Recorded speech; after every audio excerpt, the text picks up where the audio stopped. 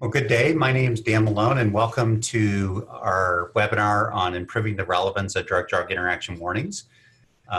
Today, we're going to be talking about a warning related to warfarin and SSRI antidepressants.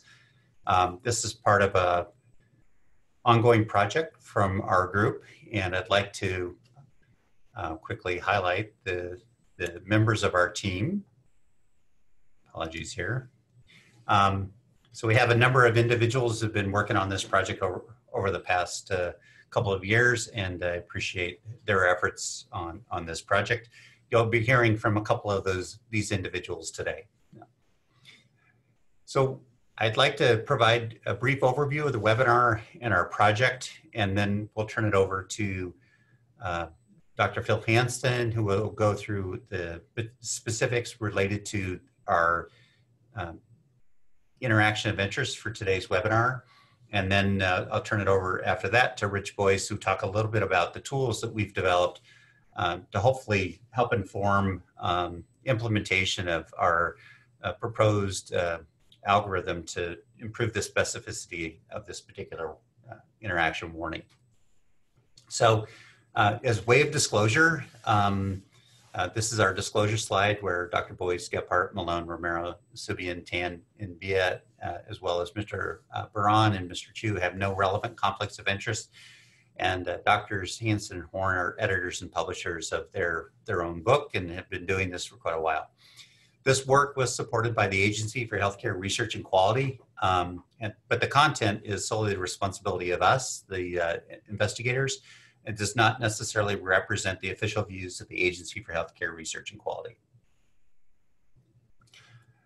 So when we talk about drug interactions, the technical definition of a drug interaction is the clinical meaningful alteration of the effect of one drug as a result of administration of another drug. And we typically call those object and precipitant drugs. And that would manifest in a patient resulting in some degree of harm. However, most of the time we're talking about potential drug-drug interactions where it's just administration of the medications, but we don't necessarily determine if harm ensues. In most of the cases that we look at in literature, look at in a day-to-day practice, we tend to see potential drug-drug interactions. But when we look at the literature, we tend to see case reports of harm. So we're not going to draw a huge distinction between these two as part of our algorithms for today, but yeah, I do want to bring to your attention that a lot of potential drug-drug interactions occur, but they don't necessarily result in harm. And our goal is to try to identify the situations where patients are harmed. So this is a kind of a classic slide from John and Phil, so John Horn and Phil Hanston on our drug interaction defenses. We have lots of layers of defenses. If you think of this as the James Reason Swiss cheese model, where the holes represent the latent failures in the system and the defenses of the slices of cheese. And it's only when the holes line up do we actually have an adverse drug reaction occur in a patient. So we want to avoid, obviously, that scenario. Unfortunately, as a part of setting this up, what we've done is we've created a system that just provides many more warnings than are probably appropriate given the likelihood that a patient is going to be harmed. And this is from one academic medical center in Tucson from 2016. It just shows the number of warnings, and these are the most common ones that were displayed here. But a huge number of warnings are given. And for those of you that are in clinical production environments, you probably heard the complaints from the practitioners about the overwhelming number of alerts that they get, and that they're largely ignoring most of these just because they're standing in the way of getting work done, taking care of patients.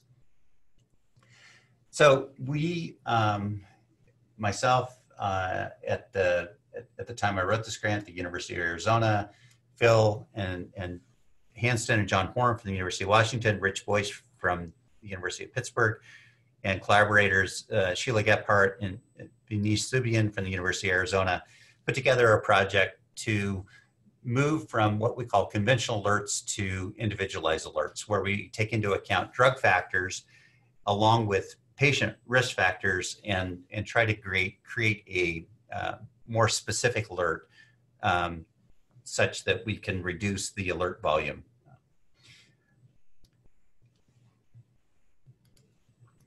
So on the drug factors, the risk factors for having an adverse drug event related to a drug interaction, we know there are things such as dose, duration, route of administration, how frequently medications might be administered.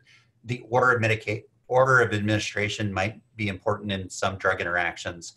The fact that a patient may be on multiple medications with concurrent drug interactions, and also how the drugs are classified into therapeutic classes and how that then is operationalized in the proprietary data sets can result in warnings that may or may not be appropriate.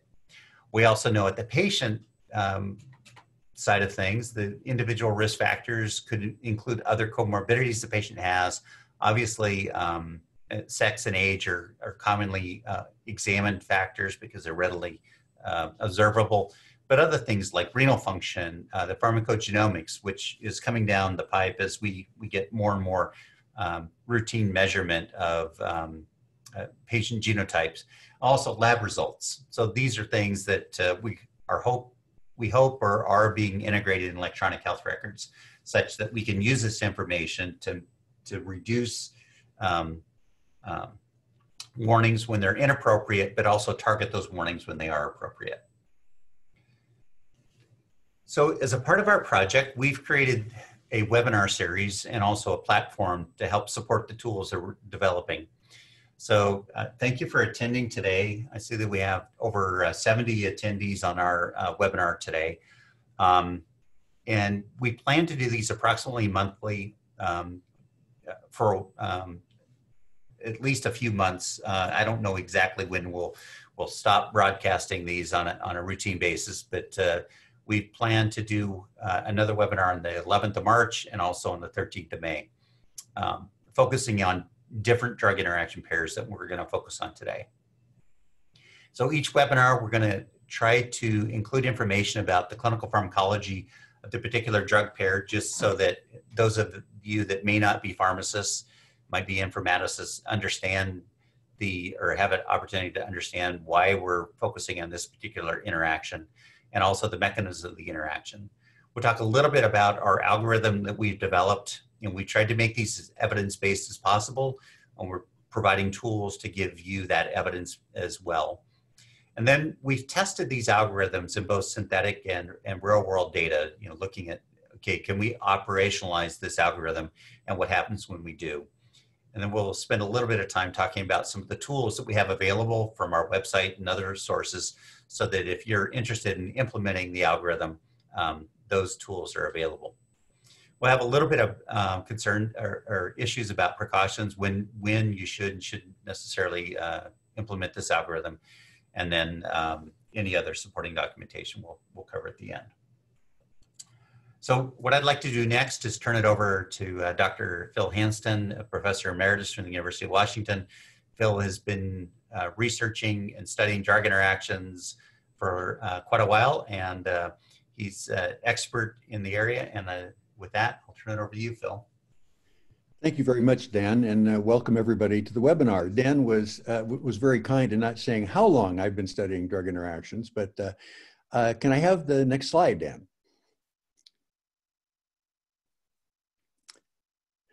Okay, today we're going to talk about warfarin being combined with either SSRIs or SNRIs. Most of the data actually comes from SSRIs. And the first bullet point there, warfarin alone increases bleeding risk. That's hardly a news flash for anybody. Perhaps not as well known is that SSRIs and SNRIs do appear to increase the bleeding risk. Probably the purported mechanism is the inhibition of uptake of serotonin into platelets, and therefore reducing platelet function. Now, multiple studies, and we're only going to show you 2 or 3, maybe 4, of the studies that have shown increased bleeding risk when you combine warfarin with SSRIs. but there are many other studies that we just didn't have time to address. The relative risk of bleeding is, if you look at all the studies and combine them together, roughly about a doubling of the bleeding risk with the combination, but the absolute risk is not very high, and you'll see that in the slides that are coming up. The problem is that even though the risk is not high, the bleeding can be life-threatening, and this is what some people call HILP events, H-I-L-P, high impact, low probability events that apply to many drug interactions, but also industrial accidents and natural disasters and all sorts of other things as well. Okay, next slide. So this was a study done in Sweden where they looked at 117 patients on warfarin and SSRIs for atrial fibrillation. The outcome was severe bleeding that resulted in hospitalization. And you can see that the hazard ratio is 3.49 with the combinations versus warfarin alone. These people all got either citalopram or sertraline, because that's what they use in Sweden, but it almost certainly it would apply to other SSRIs as well. And over on the right, you see the bleeding. Here's where you can see that it's not a common finding. This is bleeding per 1,000 treatment years. And the warfarin plus SSRI in the red is roughly 50 out of 1,000 treatment years. So not a common event, but hospitalization for bleeding obviously is not a good thing. Next slide. This was a cohort study of patients with atrial fibrillation on warfarin. And here again, the outcome was hospitalization for major hemorrhage. And after they adjusted this for the underlying risk and also for the INR, the relative risk was 1.41 with warfarin and SSRIs compared to warfarin alone. Now, interesting and expected that there was no increase in risk of hemorrhage with warfarin plus tricyclics. Tricyclics do not have that same effect on the platelet serotonin, so you really wouldn't expect tricyclics to interact, and they did not. On the right, this is hemorrhage per 100 treatment years. And again, warfarin alone, warfarin and tricyclics, pretty much the same. And then warfarin with SSRIs, roughly a doubling. Okay, next slide. This was, again, some of these studies are small. Some of the other studies that actually we have that we're not going to show you involved tens of thousands of patients, and they all pretty much came to the same conclusion.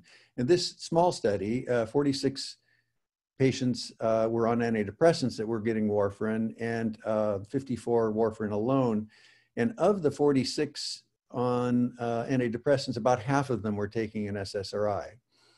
And if you look over on the right, the bleeding, any bleed, there was somewhat of an increase, but the major bleeds, and this is has been typical for these studies, the major risk seems to be with major bleeds rather than with any bleeds. And of course, the major bleeds are much less common. Now, the third bullet point over on the left, when they looked at any antidepressant, this was not statistically significant. And again, when you have tricyclics in there that don't interact, that would be expected. Okay, the next slide. Now, this is a little different kind of a study because here they looked at 176 patients on warfarin who developed a intracerebral hemorrhage. And when they looked at warfarin-treated patients who developed hemorrhage, warfarin alone, if you look at the bar graph on the right, warfarin alone, warfarin and aspirin, and warfarin and SSRI, there was a substantial increase in the risk of fatality over 30 days with the warfarin and SSRI. So here, it was all these people had this intracerebral bleed. It was just that if they happened to be on an SSRI, they were more likely to die from it. A subsequent study, which we're not going to show you the data on, suggested that SSRIs may also increase the risk of intracerebral bleeds in people on warfarin. So maybe not only severity and the risk of dying, but also perhaps the risk as well of actually developing the bleed in the first place. Next slide.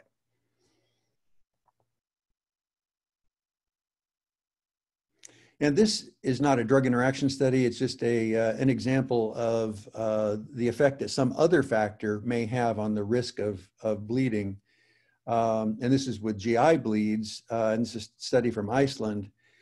And if you look at the bar graph on the right, the rate of GI bleeding per 100,000 as the person got older, or as the population got older, you can see there was a much higher rate of bleeding, and they stopped at 79. So from 80 on, it's not clear, but one would guess that that would even be higher than that red bar that you see there.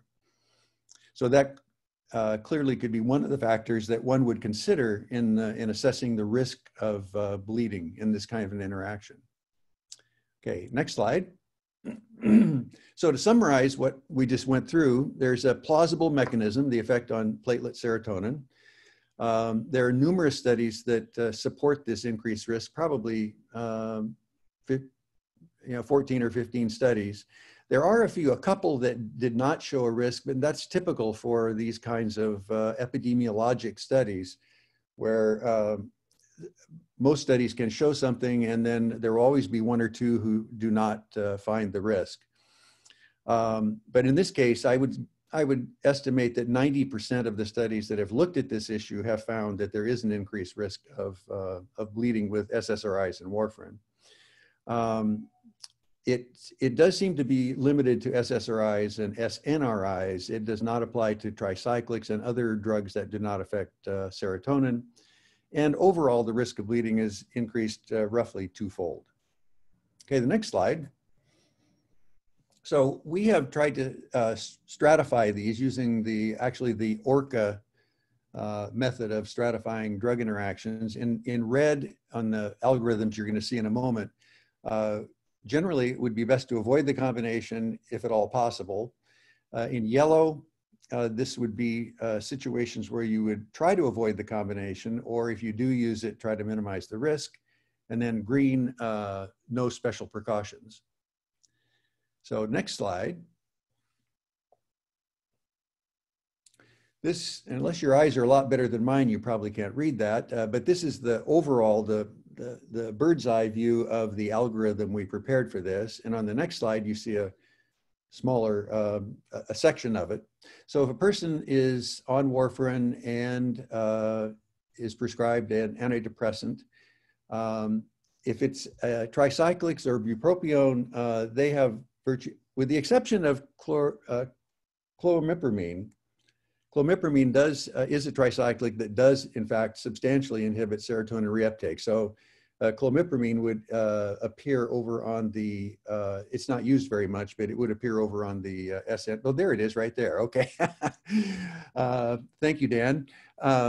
So there it would be green, no special precautions. Mirtazapine is controversial. Some people think it has very little effect on serotonin reuptake. Others feel that it does, but I think nobody would disagree that it's much less likely to do so, or has much less potency as a serotonin reuptake inhibitor compared to the drugs on the right. Okay, then the next slide is the bottom half of that algorithm. And so if the person is taking an SSRI or an SNRI, then does the patient have one or more risk factors for bleeding? If the answer is no, there's still potential risk. So that goes to the yellow box where you assess risk and decide what to do, possible increased risk. If they do have one of those factors, history of hemorrhagic bleeding, et cetera, then you go over to the yes side, and then it would be use only if benefit outweighs the risk of the increased bleeding. Okay, next slide. So thanks, Phil. I appreciate you covering that material for us. What I'd like to do is turn it over next to Rich Boyce, who's going to talk a little bit about how this, how we operationalize this algorithm and how that algorithm performs. What I should have mentioned at the top of the presentation, and I'll mention now, is that we will take questions, and we ask you to submit those via the chat function on Zoom, and we'll try to answer those as we get to the end of the presentation, or the end of our time today. So Rich, feel free to take it away. Well, thank you very much, Dan, and thank you for the presentation that you did, Phil. So can you go to the next slide, please? All right, so what Phil walked you through in the flow diagram you saw a couple of slides ago is basically a decision tree or a logical flow diagram for the algorithm. And what we wanted to do is we wanted to test that and validate it. And what we mean by that is implement the logic in a logical language and run the rule against data. And so this slide is showing our workflow. On the left-hand side, we had two different forms of data that we tested the rules against. So we have what we call synthetic EHR data, and synthetic is in the sense that we created the records ourselves deliberately and in such a way that we wanted to test each branch of the rule. We wanted to make sure that if we created a synthetic patient that we expected to be low risk because they were on warfarin and a tricyclic, then when we ran the rule computationally, that person, that synthetic person would come back as low risk. And similarly, if there was a person who was high risk because they were on an SSRI and they had one of the risk factors like history of upper GI bleed, then that synthetic person would come back. So we had synthetic data, and then also we wanted to see, giving a sample of electronic health records data from the real world, how often would the different branches of the rule trigger? So there's two forms of validation that we're talking about here. Now, for both of these, we needed to have a model which represented the clinical data. So we used the OMOP, or Odyssey Common Data Model, OHDSI. That stands for Observational Health Data Sciences and Informatics. It's an open source data model. It's well documented. It's widely used, and we were comfortable using that. So the bottom of the box that says data model, you'll see that there were tables for person records that would describe the person, such as their birth year and gender and so forth. And then there was other tables which represented what conditions the person had and something about their visit and what lab measurements were taken and the drug exposure in this case, which we were modeling as drug orders. And then on the top box, because we were using, these rules were implemented using standard terminologies for the drugs and conditions and so forth, there's a table which had the terminologies loaded. That's the concept table. And as we'll talk about in a little bit, there's another table called concept set, which is synonymous with value set. You'll hear me talk about value sets a little bit later. And that's basically a way of organizing codes from the terminology so we could represent what we exactly mean by, for example, SSRI or warfarin. And that would be, for example, in that case, the list of RX norm identifiers that were for the clinical drugs that fall into that drug class. So with that in place, we had one instance of the database for the synthetic data, and then we had one instance from the real world data, which I'll tell you about in a minute. Then we ran an engine called DROOLS, D-R-O-O-L-S, which is a widely used enterprise level logical system. And that would connect to the database and then run the rules. And again, what we got as output were records of where synthetic or patients from the retrospective real world data, where they would land in terms of risk. Next slide, please. So just a little bit more about the testing of using the synthetic data. Again, just to illustrate here, we manually added to the common data model records that would represent patients from each of the branches. So we had patients with drug exposures for SSRI and additional risk factor, such as GI bleeding. We had patients with warfarin, SSRI, and no additional risk factors, and so on, so that we could test all branches of the rules. And we would consider the rule validated if we could run the logic of the rule against the synthetic data, and we would pull back exactly the number of patients that we had created in the synthetic data set for each branch. Can you go on to the next, please? Thank you. For the real world data, we obtained IRB exemption, and we had 3 months of retrospective data from the University of Arizona Medical Center, specifically from January 1st, 2016 through the 31st of March, 2016. The domains that were extracted were the patient demographics, diagnosis, drug orders, conditions, labs. And when we loaded that data in total, we have 25,000 patients over that time period with an average age range of 43 years. Next slide, please. So this is, now what I guess I didn't mention previously is that with the synthetic data, we were successful in validating all of the branches. For the real world data, now I'll tell you about what came out of that. So this is a flow diagram, which is showing the logic of the rule again. So at the top, there's a patient in that real world data set who's exposed to warfarin and also an antidepressant.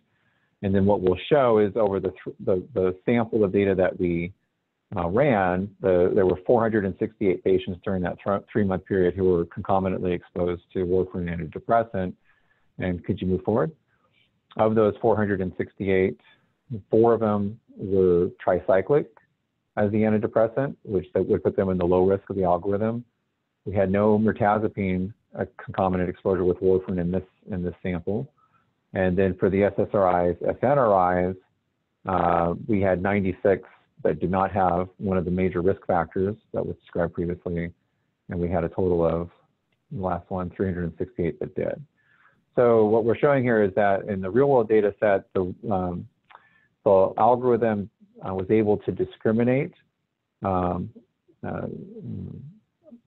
20% of the cases as being lower risk than the highest risk category. So there's some good discrimination that we saw from this algorithm in the real world data set. Next slide, please. Okay, so Deanna, would you like to talk briefly about the website, and then I can talk about some of the other aspects of the implementation and testing? Sure, I'm happy to. Thanks, Rich, and thanks, Phil. So one of the goals of our project is not to just create academic research, but to try to move this into clinical care arena. So what we've done is created a website with the opportunity to use the algorithms that we've developed, and put them out there as open source materials so that individuals who are interested in implementing one or more of our algorithms have the tools to do it. So here we're showing the URL for our website and also the warfarin antidepressant specific drug pair. So on each of the drug pairs that we're focusing on for this particular project, we're trying to provide the background information that would be useful to a clinical committee who might be implementing clinical decision rules within the organization. And one of the things that we thought was important as a part of this is to document why we've done what we've done with our algorithm.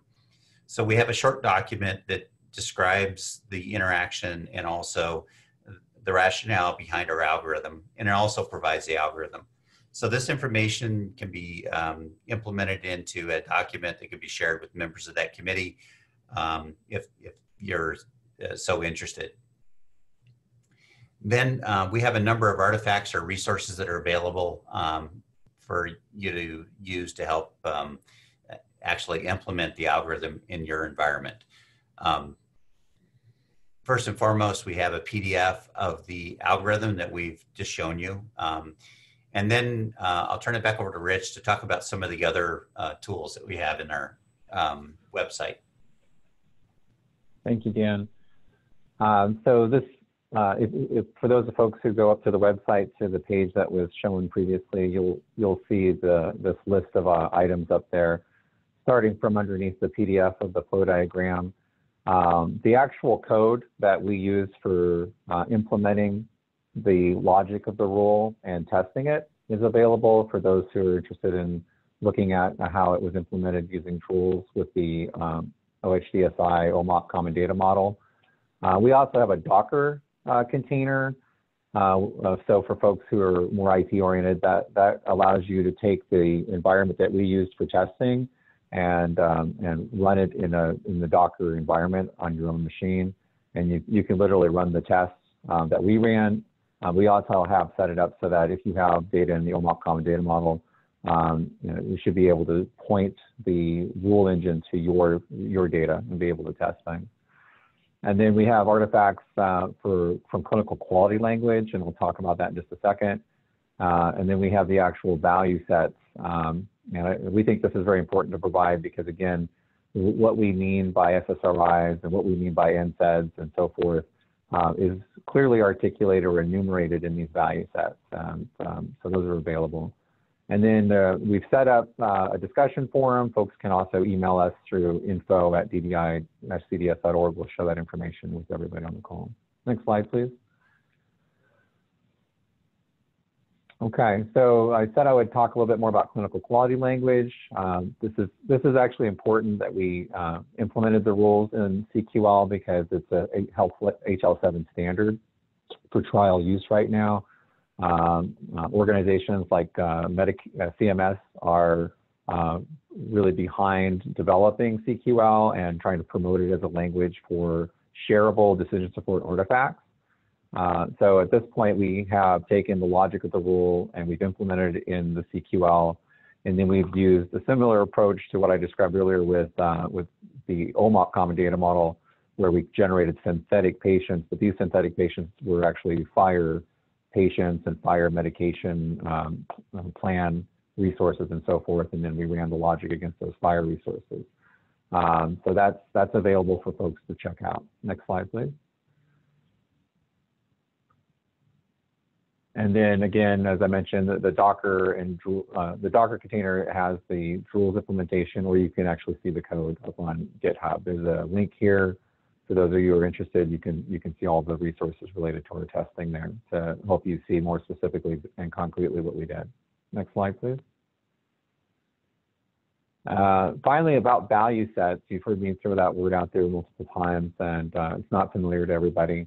So just to articulate a little more clearly, so value sets are collections of codes for one or more terminologies. For the use cases that we're dealing with, the figure on the right kind of illustrates that value sets can be constructed for drugs from a variety of different terminologies. In our case, we're using RX norm. For the clinical consequences, again, there's several terminologies that are available. We developed our clinical consequence or conditions and so forth value sets using ICD-9 and ICD-10. And then you see on the bottom of that figure, there's a thing called the value set data repository.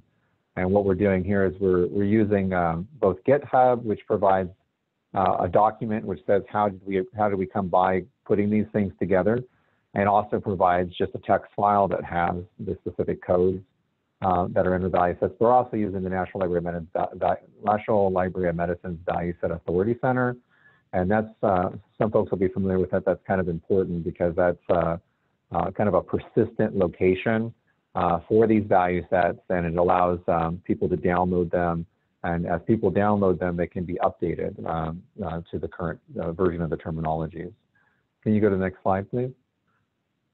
So just a little bit about that. When you see, like some of you might be clicking on links right now and trying to see the terminologies in the value set authority, you do have to have a UMLS account. It's free. The reason for that is because SNOMED is not internationally free. And maybe there's some other terminologies and value sets up on the value set authority where they require folks to, state basically their location so that they can legally share with you things like SNOMED value sets. It's not relevant for our use case, but it's just how the value set authority works. So for folks who don't have an account, just go ahead and register. It's free, and National Library of Medicine won't sell your information or anything. Go to the next slide, please. And this is what one looks like on the value set authority. Again, you can go to our GitHub site, or you can ask us and we'll email you a text file with the list of the codes. But up here you would see the list shown as such, where you would have the code and then the description and what version of the terminology this came from. And you could click on any of those to see some more detail. There is also an API. There's a way to programmatically access this. information as well, which we can share with you more about that if you're interested. Next slide, please. That's it. So back to you, Dan. Thank you. Well, thanks, Rich.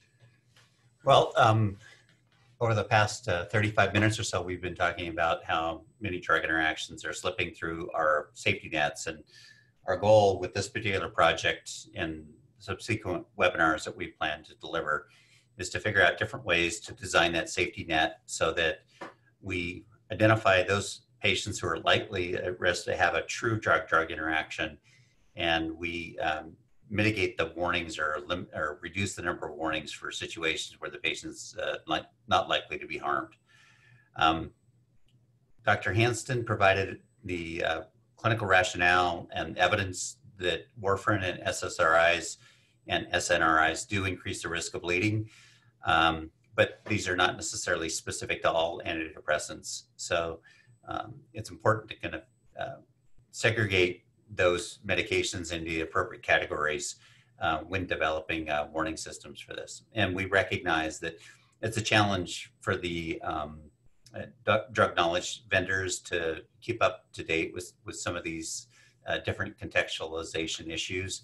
And that's why we've tried to create our medication value sets so that this would allow an individual to implement some of our algorithms without having to recreate the wheel.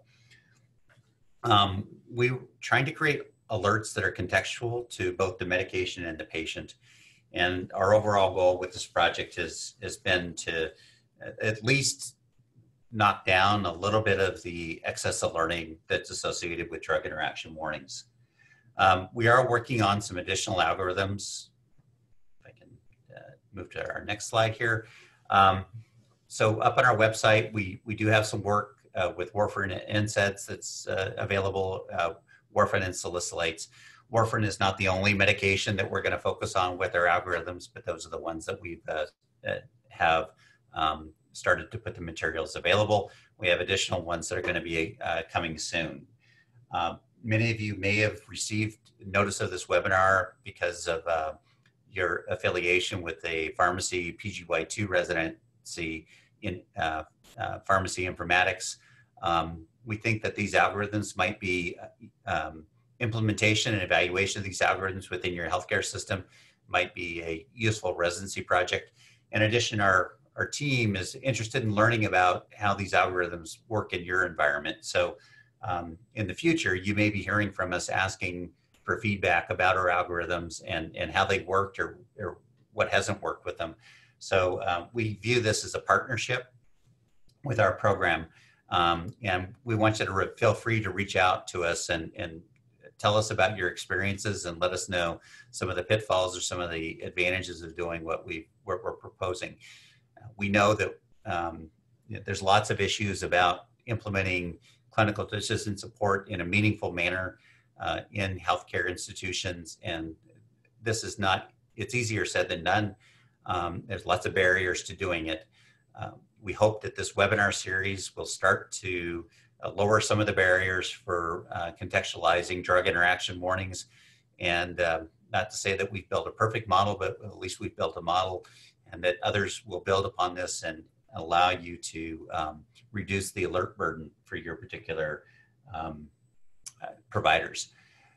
So with that, I just want to again acknowledge the funding of this particular project comes from the Agency for Healthcare Research and Quality.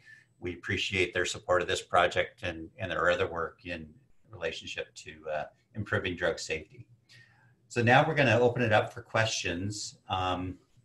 So if you have a question, feel free to put it into the question and answer box, and we'll try to address those. And we'll go to that. I'm going to look to see what questions we have.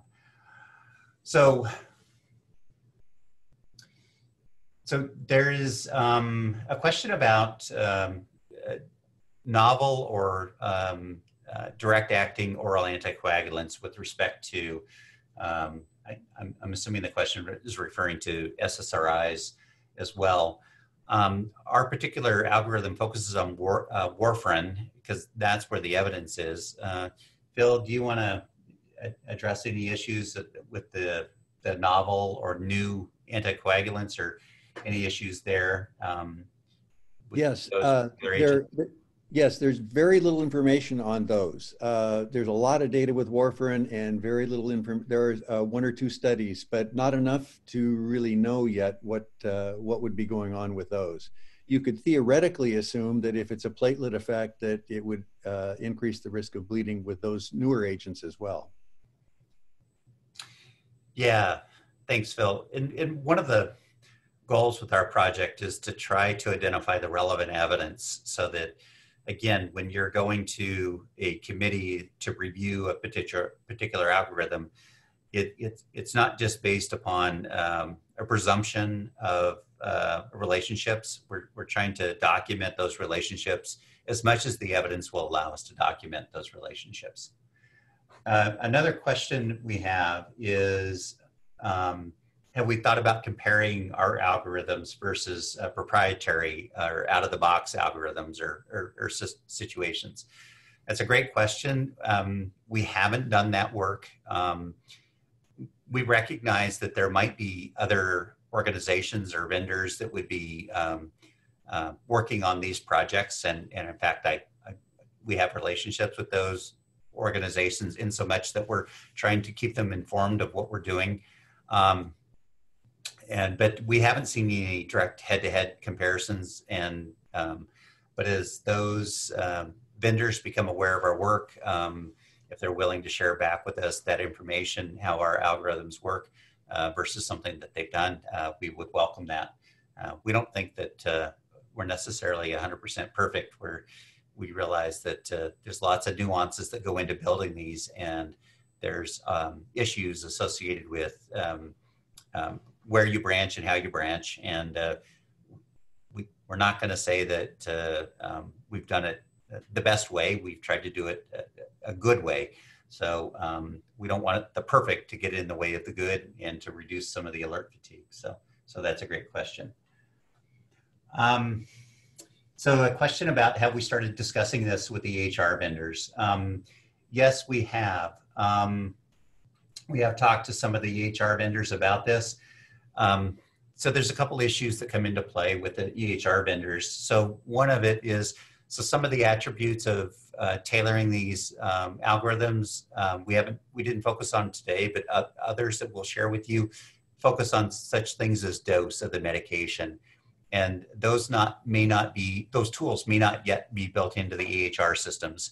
So we're trying to bring them along on some of our thoughts and processes, but some of those tools may not be available yet. We do know that some of the algorithms we'll share with you over the course of this project are either implemented already or available in the toolbox within the EHR vendor or near implementable within the EHR vendor. So that is coming forward from the EHR vendors. And again, we're not trying to supplant the EHR vendors and their tools.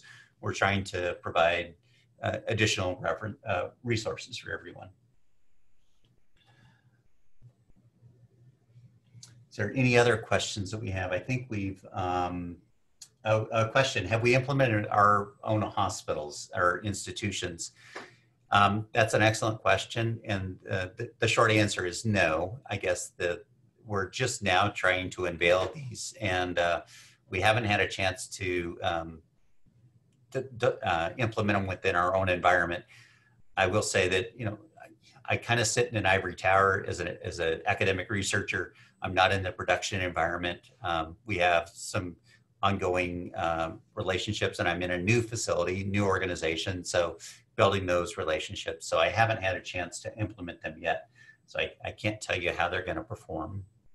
So hopefully we will have that information in the future. All right, I think we've answered all the questions at the moment. For those of you that are on the webinar, we are going to provide a downloadable version of this, or at least a recording of this that others could view it in the future. So look for that on our website. Again, if you have any questions or issues with our tools, we'd love to hear from you. You can reach out to us directly. And And those email addresses, I'll put them back up on the screen here for you in just a second. We can get the computer to cooperate. It wants to go back here. You can email us at info@ddicds.org, or you can contact me directly at dan.malone@utah.edu, or Rich Boyce at rdb20@pitt.edu. Thank you all for attending today, and best wishes for continued success in your environments. Have a great day.